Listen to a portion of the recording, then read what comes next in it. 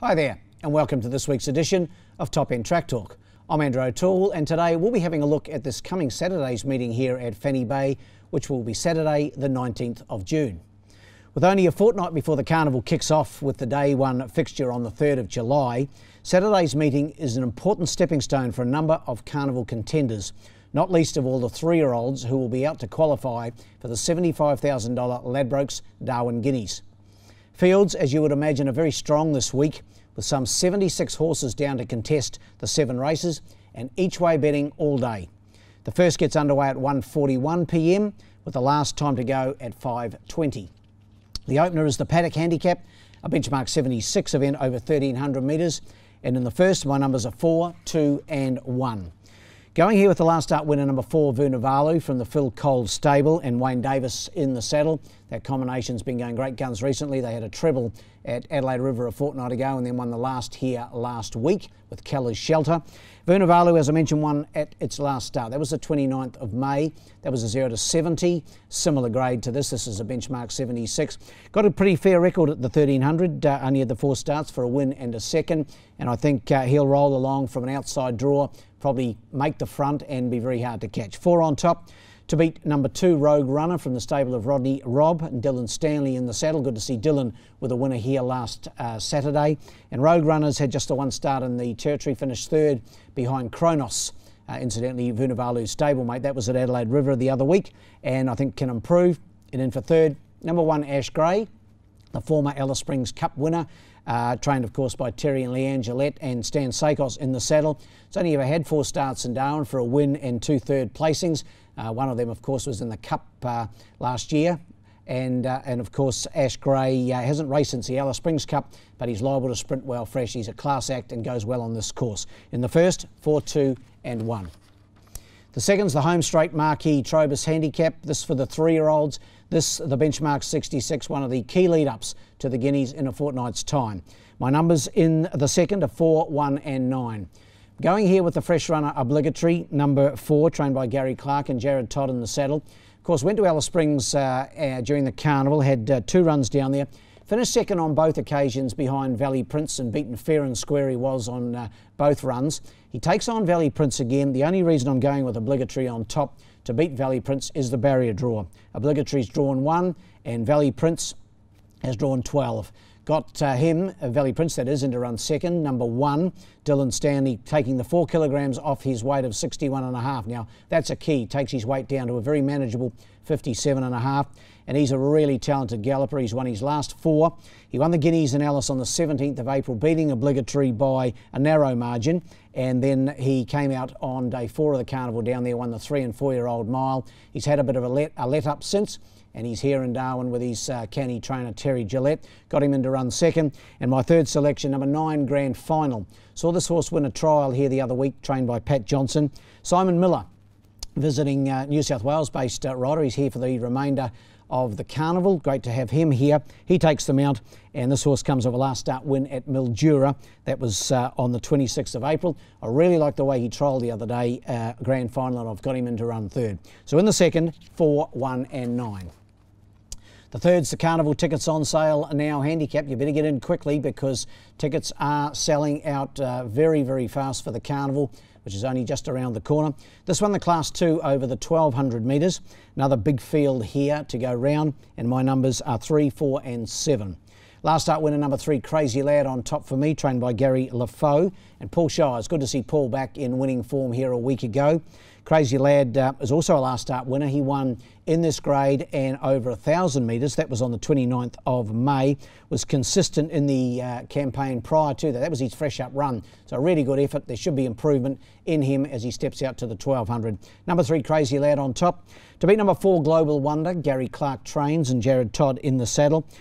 Resumed from a bit of a break with a good 3rd last time out. That was behind the smart May Amin, who of course goes around a little later in the day.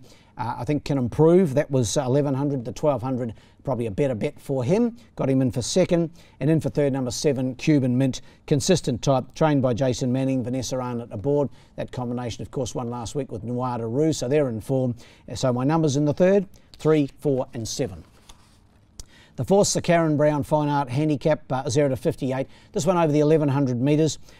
Tricky affair, I found. I've gone with the numbers of 2, 4 and 7. Number 2, Familiar, on top for me. Looking for a hat-trick of wins, trained by Phil Cole, Wayne Davis aboard. One here on the 24th of April over 1100. Went to Adelaide River and showed them a clean pair of heels down there over the 1000. Has 2 wins and some 9 minor placings, well not minor placings, 9 placings from 18 starts at the trip. And I think Familiar, racing as well as he is from the one draw, will take a lot of beating. 2 on top. To beat number 4, Captain Bridges, interesting runner, trained by Gary Clark. Jared Todd aboard. Last start winner at Port Augusta, was meant to run at Adelaide River, was scratched on the morning of that outing. So having its first start in the NT, but comes here with some pretty good form. And my third selection, number 7, the ever-consistent Toorak Road, Chris Pollard and Stan Sakos, the combination. A last start third at Adelaide River. In the fourth, 2, 4 and 7. The fifth's the feature, the Ladbroke Handicap, formerly better known as the Burnborough Club Cup, over the 1000 metres, and it's the open handicap on the day. Good little field of 9 to go round here, and I'm going with the numbers of 6, 3 and 1.